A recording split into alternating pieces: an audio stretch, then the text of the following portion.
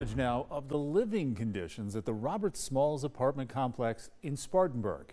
At a council meeting Tuesday night, the community rallied to support residents. One council member described what she heard as a, quote, horror movie.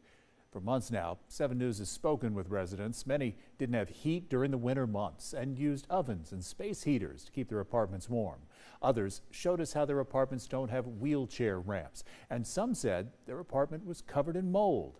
City leaders told the community they are working with residents and the developer to try to address the situation.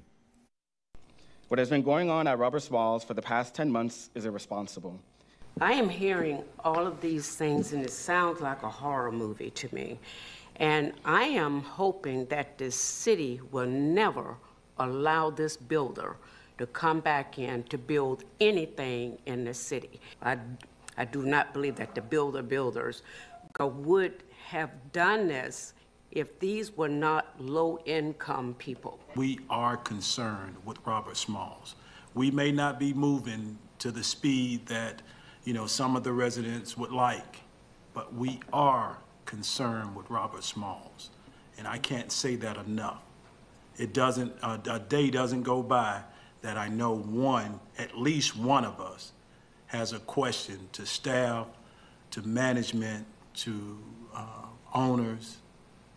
What's going on? How can we make this better? How can we correct this wrong? How can we correct it?